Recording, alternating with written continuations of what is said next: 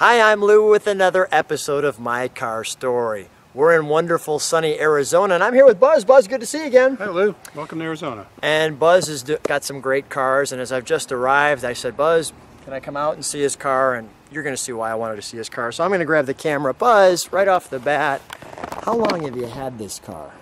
I've owned this car for 7 years. It's kind of an interesting story. Yeah, go ahead. I got it in my head that I wanted to own a Studebaker. I like the orphan cars, and for my 60th birthday, I told my wife I'm going to get myself a Studebaker for my 60th birthday. And so I joined the Studebaker Club, and I found this car. It was in Kansas. One of the club members was selling it, and I bought it sight unseen. I just had it shipped down here, and had a lot of fun with it. And my wife actually surprised me, and she ended up paying for it herself. Wow! So that was Good a wife. bonus. Yeah, really. Tell me about it. So this is my 60th birthday. Yeah, come alongside me. Let's get right to what the wife bought you. Man, now everybody on the camera is jealous. I'll tell you that right now. Wow, this is a. Go ahead. Come on closer to me. Tell me what we have here. It's a 1963 Studebaker Gran Turismo Hawk, also known as a GT Hawk. They were built for 3 years, 62, 63, and 64. And this was kind of Studebaker's personal luxury car. 63 is the year they came out with the Avanti, which was their entry into the sports car field. But the GT Hawk was more their comparable to perhaps a Thunderbird in the personal luxury car market. And this car is powered by a 289 V8. Studebaker made their own engines in South Bend, Indiana. It's got a 3-speed on the column with overdrive. I had never driven a 3-speed in my life until I bought this car. Really? And let me tell you, it is fun to drive. Well, people are going to hear what it sounds like too in a second, but this is the beauty of, first of all, the front end looks a little Mercedes-like back in that day, and then it has those nice, I'm going to point it out so you know what we're talking about, these nice curves right in here, which show sports car. Why the red, white, and blue on this tag here? That's a standard thing for those cars, but why? I'm not really sure, other than the Gran Turismo emblem. Yeah. That's basically what they chose, the red, white, and blue. Yeah. They have it on each of the doors. On the door, yeah, let me just kind of feature that. But the script looks great, and very rarely do you see script on a door. I mean, usually you see it on a fender. If I had $1 for everybody that came up to me and said, "Is that a Gran Torino?" Everybody thinks it's like Gran Torino from the movie. Yeah. And it's hard to read, so I have to explain to everybody. Gran Turismo. It's not a Torino, it's a Turismo. Turismo. All right, and then that real unique roof line here, how it's straight, and then that chop, very Thunderbird-like, yes? That's exactly right. You very observant. Actually, the legend has it that Studebaker took their 61 Hawk, and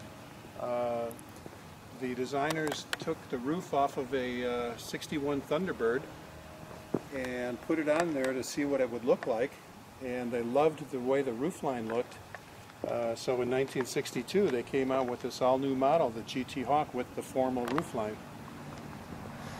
Was the dual exhaust standard for this issue? Oh my gosh. Those are called exhaust deflectors. And exhaust deflectors. GT Hawk. Look at that. Look at this beautiful emblem too. Buzz, I know your cars are all like really, really nice. Now here is some nice curving in the back here too, coming off the trunk. And such a unique little stainless piece back here with the Studebaker Hawk, so there's no question what you have in these little taillights, very almost romantic. And then the wonderful little chrome piece along the... Well, let's take a look at the interior, shall we? May you open it, please? Even this wonderful Hawk badge here. As I just walk around the car, I mean, there's just so much to a thick door. Let me just show. It's got some thickness to it. It sounds solid. Yeah, I've never driven a Studebaker before I bought this car, and I'm really impressed with the workmanship and the quality of the car. It's very, very well built. It's got bucket seats, but it's got a little section there in the center so your wife can just jump over there and sit right next to you if she needs to. Yeah, it was also available with a 4-speed, which would have been on the floor in front of the console there, or you could have got a 3-speed automatic on the column. But again, this has the standard shift on the column. The standard shift on the column. And the dash is really well done around it has the complete gauge package, which was optional to have all of those gauges. Yeah, it's really nice. This wonderful emblem is kind of embossed there. And it has factory air conditioning. That's the factory air. Holy cow! Under-dash air at the time. You know what I'm finding fascinating? Fastened seat belts in '63. That was not necessarily so stylish. You know what I mean? Yeah, I don't think they were mandatory in '63. I don't think they was. No. It was maybe another year or two off before they were mandatory. In '63, it was like, get these seat belts out of the way. They're creeping up my pant leg, so to speak. All right. But the roof line has nice chrome pieces in it as well, and everything wonderfully decorated. Let's take a look under the hood, shall we? Sure. Even the door. Inside hood release. And a wonderful ornament. Let me see how the... Now, one thing about the design of this hood, because of the big, huge nose and chrome radiator grill that comes down, it's very, very heavy. And Studebaker could not efficiently counterbalance this hood, so it uses a prop rod to keep the hood up. Okay. Which is kind of old-fashioned, but... Well, you're a pretty big guy, Buzz, that's for the way God's sakes. You can handle this. No problem. But not for the faint of heart. This is the Studebaker 289 with 4-barrel. Yeah. I believe it was rated at 220 horse with the 4-barrel. You could have also got this car with a supercharger. Really? Which would have been pretty fast. I get the feeling it's probably pretty fast right now. Yeah, you know, it's not a barn It's not a burner. race car. Yeah. Is this the VIN tag? This right here? That's 63V K6? That's a good question. I honestly don't know. I mean, 63 would probably mean the model year, and K6 I'm not sure. Let's while we got the hood up, let's start her up. Sure. And I'll get a little exhaust note. It's got a nice little rumble to it. Okay, I like nice little rumble. I'm all in favor.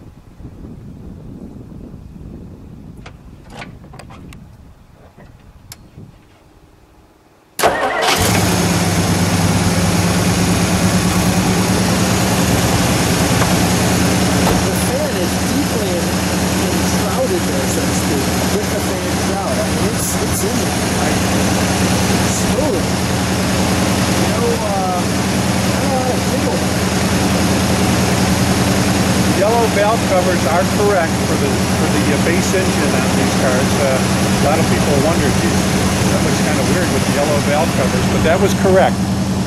On the higher performance engines, the valve colors would have been chrome. Okay. But this engine it's pretty stock. The only thing we've done is replace the generator with an alternator. And we put a radiator overflow vessel on it so that with the heat down here, in case it overflows, you don't want to lose all your coolant. Yeah. Let me have you jump in. Just give me a little rumble. It sounds like we need to kick it down just a notch.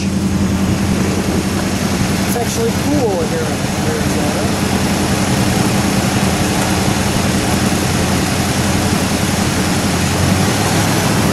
Let me get a little exhaust note here.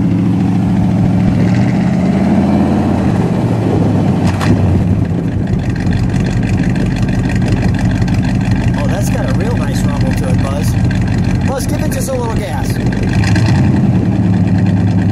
that's nice.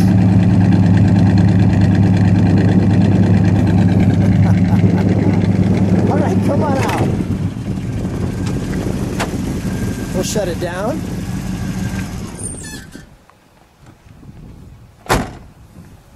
Let's have you shut the hood. While you're doing that, I'm going to get an overall shot of the car.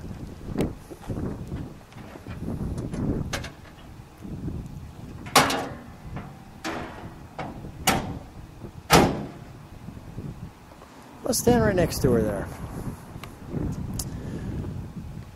Buzz, do me a favor. Thank your wife for me, because she is a good gift getter. I'll tell you that. That's a good woman you've got right there. Congratulations on hitting your car that you wanted and for having such a wonderful time. Thanks for being on My Car Story. Thank you, Lou.